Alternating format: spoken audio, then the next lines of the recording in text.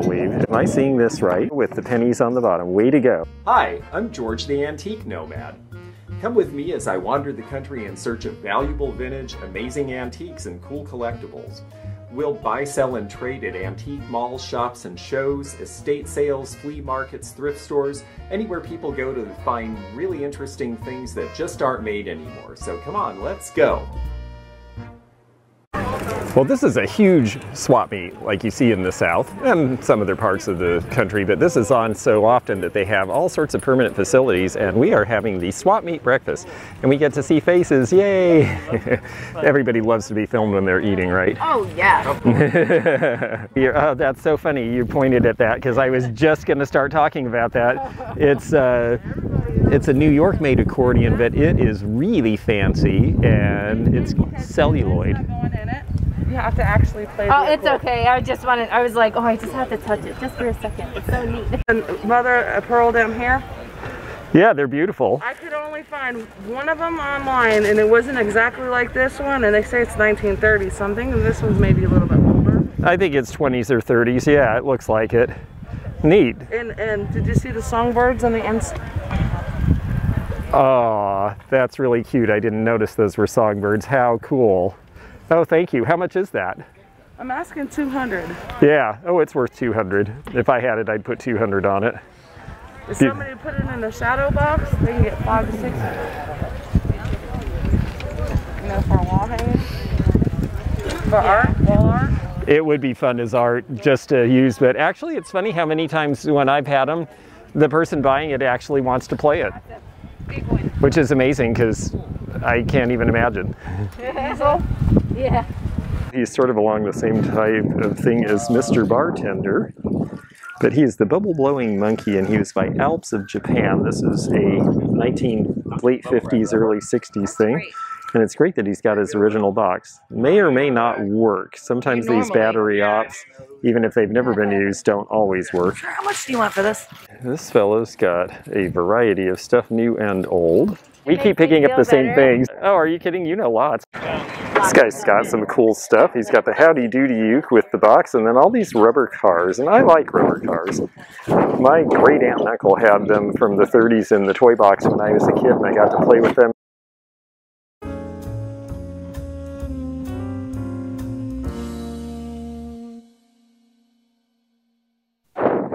Okay, so that's got the clip-on shelf on the end. That's terrific. Yeah, no, I'll take that. Thank you. I like it.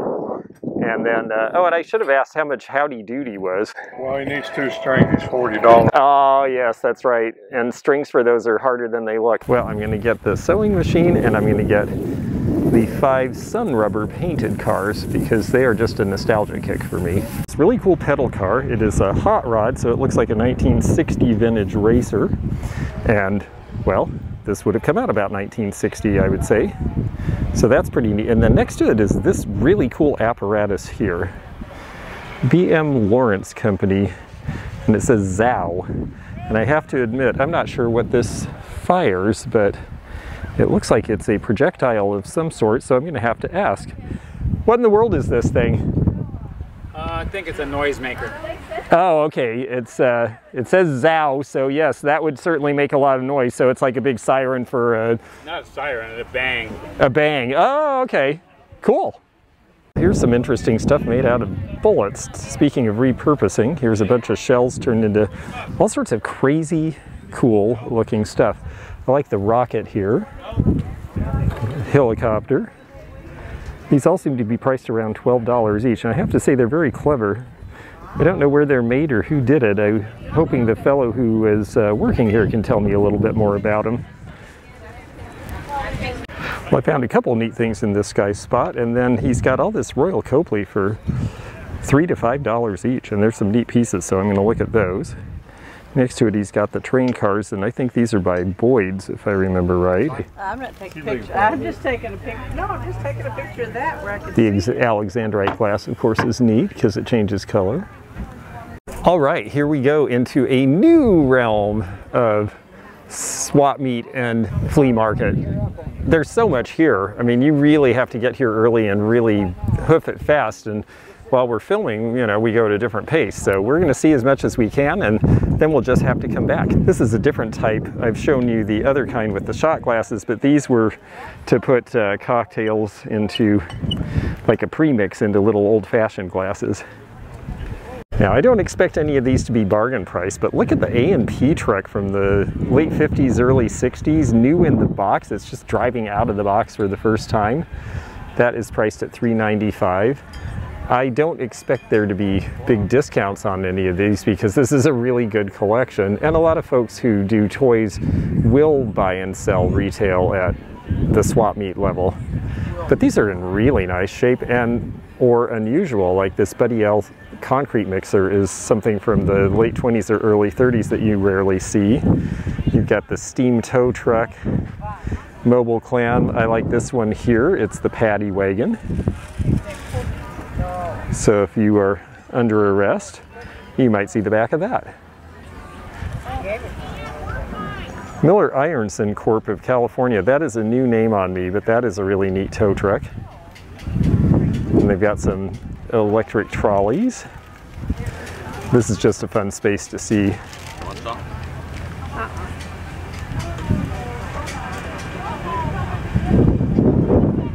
Oh, and here we go. Got to show this because we've got a lot of folks up in Indiana who are very familiar with Santa Claus land. And here's Santa Claus's mailbox going to Santa Claus, Indiana. Apparently this is either someone put an SO decal on it or this was at an SO station.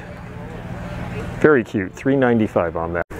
Well, here's what's great about flea marketing. Alex just found these in the dollar bin, and look at that great Lily of the Valley frame on the one on the right, and their children. People like children in frames. These are both going to be right around $1,900. Great deal. You're finding some good deals on stuff, I'll tell you. Yeah. I'm impressed. I'm spending more than I should, and you're getting like great things out of the dollar bin. I'm looking in the wrong place. I always love showing the pink pigs because there's 110 different varieties, all made around the 19-teens in Germany, doing different things. This guy on the sledder is a little different than you usually see. I'm not sure why a pig is on a toboggan. Oh, that's okay. I love those. I think they're so neat. Oh my gosh, we really do have similar, oh, this is fun. I love the fact that we look at similar things. Lawn tennis, that's neat.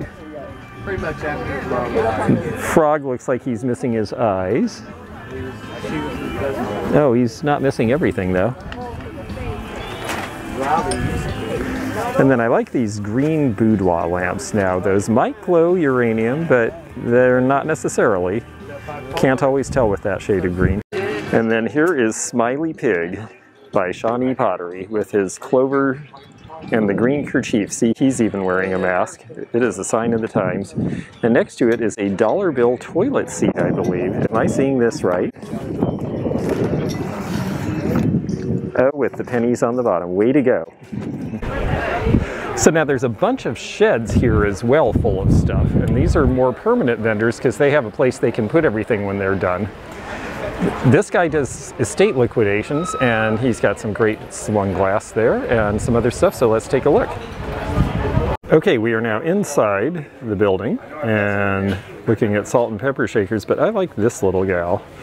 She's like a half doll, but she's actually a pin dish from Japan from the 1950s. She just lifts right off. Oh, made in Japan, so more like 1930s, which makes more sense. I was thinking that 50s was a little late on that. These owls are kind of fun, but they're more recent vintage. Yeah, I'm going to ask about this little box. I wanted to zero on this because this is something I'll research. This is by a company or a designer called Fred Press, which was big in the 60s. You can see the design on the side, but I'm used to seeing glass done by Fred Press. I've never seen the ceramic head. And he's got some information here.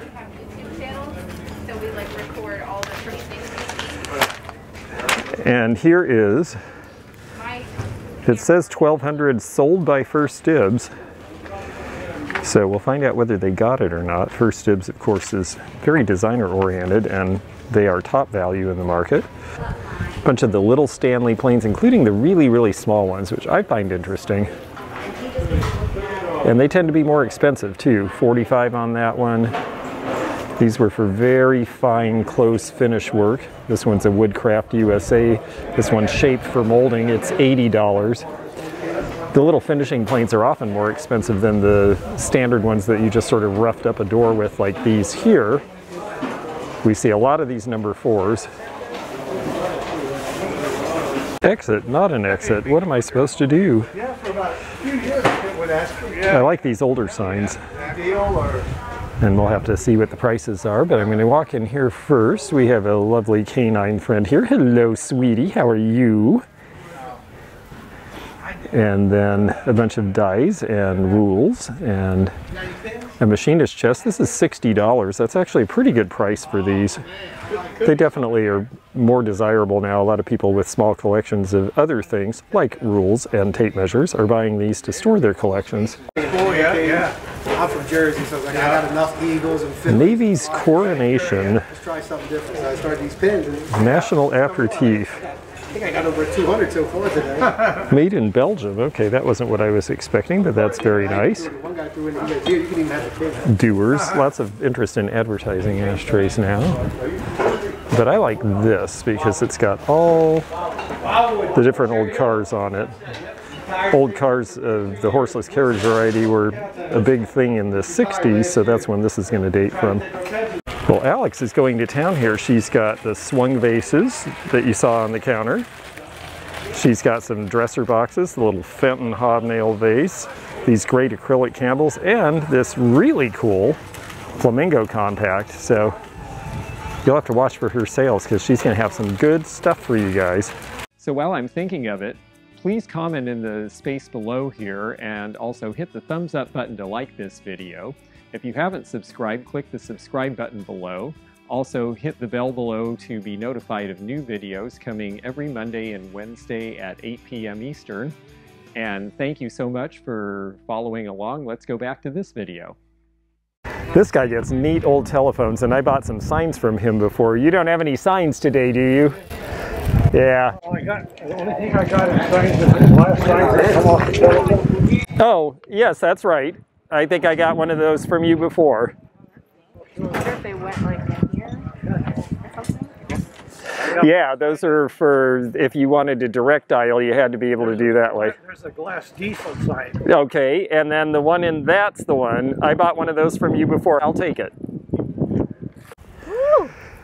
So there we are. It was so much fun being at Webster with Alex and Erin, and you should check out her Chapter 2 Vintage Co. if you haven't already. And she is getting better and better stuff and doing better and better at her sales. And she had some really great stuff last time, and she bought some really cool stuff today. I didn't show you all of it, so you need to go see her channel and see what she got. Anyway, in the meantime, this is George the Antique Nomad, and I'm on Instagram, Facebook, and Twitter, and here on YouTube. So I'll see you at one of those places soon. Bye for now. Bye. Bye. Well, I'm home from seeing Alex and Erin and having a great time at the flea market, and I just want to quickly do a little haul wrap-up so you can see what I bought. I think we did pretty well for only having about 3 hours. These phone signs are the old glass ones out of the phone booths, and they are getting to be hard to find. I bought the last two the guy had. He had new old stock. He used to work for the phone company, and he buys and sells and repairs old phones, and I got those for 20 a piece. I've sold them for 45 before, so I feel pretty confident in paying that price. The two metal signs, Not an Exit and First Aid, came out of some huge warehouse factory building in North Carolina, and they're tearing it down, and some of it had fallen down, but the things they could salvage they did, and they had one Not an Exit left and a couple of First Aid, so I took the best one. They were only $5 each. The ice cream box is no big deal. That's Arctic ice cream. I'm sure that they went out of business, and that's why there's a bunch of their stuff around, but I like those 50s packages. I think it was all of $1. This is neat. It's a desk model for a Northrop T-38 Air Force jet. It's a little banged up, and it's been in a window, so it's faded some, but I think this was only $15, so I had to have it anyway because desk models, especially of fighter jets, are pretty good money. I suspect even in that condition it might be $40 or $45. The Sea Scout manual from the 1930s is when Sea Scouts had just started the Navy version of the Boy Scouts, and so that's an early manual. So even though it's a little beaten up, I was willing to pay $5 because I think that'll triple my money on that one. And it's interesting to look at in the meantime. This is just a sweet ad with the Gibson Girls, and it's just an ad placard that was framed from a store, but I liked the look and I think I paid $3 or $4 for that.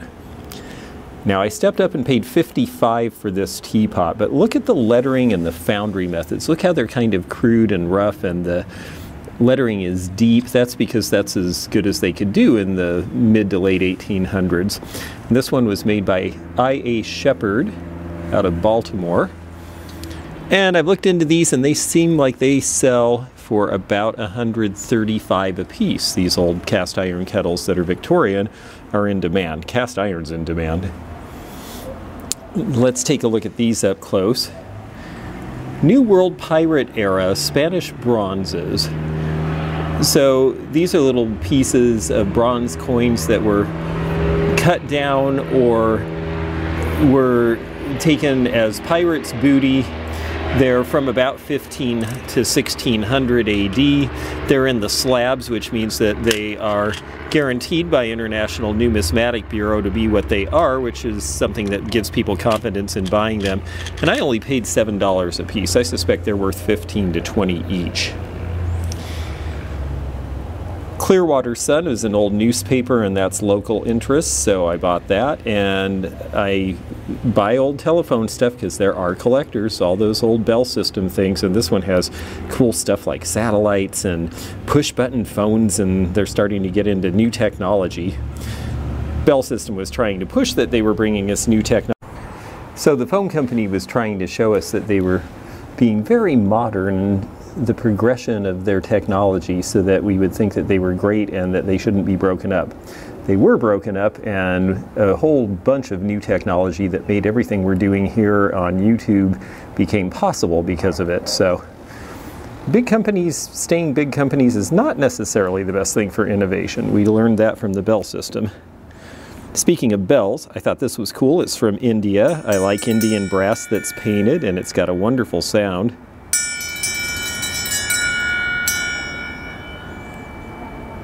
And I like that it had its little receptacle. This is going to be from about the 1950s or 60s when they're painted like that. And that cost, I believe, either $3 or $5. I thought it was well worth it.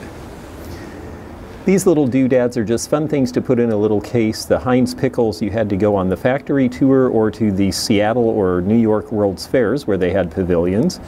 They also put out these little charms. That one is for strained foods, it says, which, you know, it's baby food, so it's kind of generic. $2 for Cope in '74. That's an election related thing, and so is Kennedy. Those all cost $1/4 a piece. So there's nowhere but up to go on that. Now this is cool because it's a straight razor. It's a later one, but it's a Schrade Walden. So this is something that was made probably about 30 years ago. There are some guys who still use straight razors. And Schrade was a big American knife maker out of, and you can see there it says SCHWAL, which is Schrade Walden, and the stock number. So this is going to be a later piece, but it had a great handle, and I think I paid all of $5 for it. I thought this bottle was neat, and I actually paid $5 for it as well because it says veterinarian, and I just thought that was really cool. Might have had horse embrocation or something in it. Speaking of horses, or in this case steers, these are from Red Steakhouse in Williams, Arizona. And this is good 1960s era Western cafe ware. I had the ashtray, I believe, and I think that Barb at Winking Owl ended up getting that from me. The salt and pepper shakers are good. I believe I paid $5 for those. They should sell for about $20. And the old beater jar here, they're even better if they're in color, like green uranium glass, but the fact that the beater worked so well made it a yes for me. And I paid about $15 for that, but people like those. They'll pay $35 to $40. The rubber cars are Sun Rubber, and I just had to have these because these were so similar to the ones that were in there. It says Sun Rubber way down in there, if you can see it. It's got a patent number from the 1930s. These are all 1930s looking cars, and this one even still has its original rubber trailer hitch. With these old rubber cars, you really have to look to make sure they're not cracking or crackling, because rubber does decay over time. So if they're especially kept in a hot place or something like that, you're going to have problems if you don't check that out first. I think I paid 10 a piece for those. They should be worth about 18 to 20, but I just liked them, and they reminded me of my great aunt and uncle's toy box that I got to play with when I was a kid, so I had to have them. I might just keep a couple. King George IV Scotch whiskey. I like old bottle openers. We'll open it up so you can see. It's a little twist bottle opener here. They had 5 on it. I think I got it for 4. And the old advertising ones, this one's going to be, this is St. John, New Brunswick, is the source of this. And so that's going to date to probably the late Prohibition or early post-Prohibition years. She was very cute. She's like a half doll, but she's actually a Japanese dresser box made in the 1930s. She says made in Japan. And if my mother sees it, she'll probably confiscate it because she loves these kinds of things. I think I paid 5 for that. I did pay 20 for this pink pig, but it's an unusual one because it's playing lawn tennis, or badminton as we would call it. And I have a friend who's a tennis player, and I think she's going to love that. For $8 I picked up this shaker with the recipes on it. I usually get about 20 to 25 for the vintage cocktail shakers, and I don't have a hand free, but if you take this cap off, it has a strainer in it. This is the 1970s era, where it's got the recipes on the side. Then I'm going to pull back here. First I'm going to show you this. This is a McCoy Jardiniere, and it's got the later McCoy mark. I've seen this pattern, I've owned this piece several times, but you see on the bottom it's got the more stylized McCoy from the 1960s and 70s when these mottled glazes came back into fashion. Originally, Originally, McCoy put this out in the late 30s. It's one of their most popular lines with the laurel berries and the diamond pattern, but you don't see this glaze very often because it came out late in their production. So I thought that was unusual. And I paid a little bit of money for the lamp on the left and the table on the right. They each were in the $40 to $45 range. These lamps, which sometimes you'll find real bargains on still, because a lot of people say, well, they're just from the 80s, and oh, they're not attractive to me anymore. Oh, they're mauve. Well, you know what? All this 80s stuff is starting to come back in. Brass is starting to come back. This is high style 80s kitsch, and I figure if the 50s lamps that were kitschy sold so well that you hardly ever see them anymore, well then the 80s ones must be next. I bought one of these a few years ago and the other dealers laughed at me, and it sold right away for $95, and I'm going to price this one about the same. And then these tables with they're a little different than the burl tables that you see, but it's very similar in that it's a piece of burl and wooden shelves that slot in and are attached with wooden attachments underneath. These are something that we saw in the 1960s and 70s. You can see how it's made there. And this should sell for about $85 to $100, or possibly more, because burl tables are so popular.